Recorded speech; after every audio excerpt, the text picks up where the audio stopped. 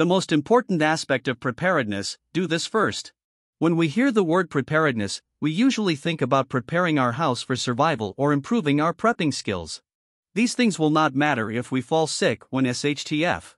Imagine if a tornado hit, and you suddenly raised to 104 degrees fever. You wouldn't even be able to protect yourself, much less your whole family. Having a strong immune system is a crucial aspect of preparedness. When emergencies strike, the last thing you want is to be bogged down by illness. That's why you should take simple steps to keep your immune system in top shape. First and foremost, make sure you sleep at least 7 hours every night. Sleep is essential for every aspect of our lives. Next, eat whole food meals. A lot of people nowadays are poisoning their bodies with ultra-processed foods and packaged meals. Make sure to include plenty of fruits, vegetables, and whole grains in your meals.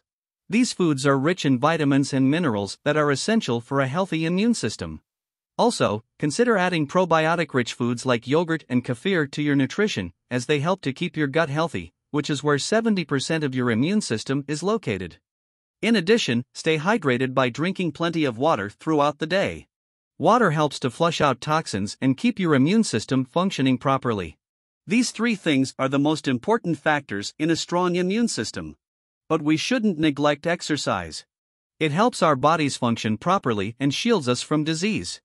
If your job involves manual labor, then you probably have that covered. Otherwise, you should aim for at least 30 minutes of moderate exercise daily.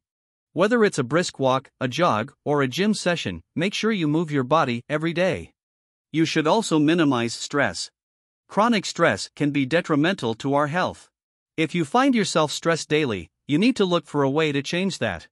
Keeping our immune system strong is not often discussed in the prepping world. Yet, staying healthy is a crucial aspect of preparedness.